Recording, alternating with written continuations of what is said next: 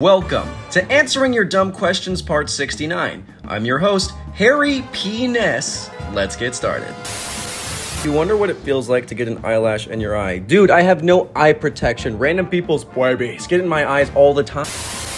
Have you ever considered greasing yourself up and going down a slide? No hair, no traction, ultimate slip and slide. You know, if I slick myself in oil and dive at the water, I actually just glide on top of it, kind of like a penguin Jesus.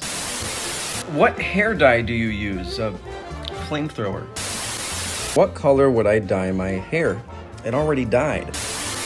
Is that a mirror in your pocket? No, that's just my hairless dick.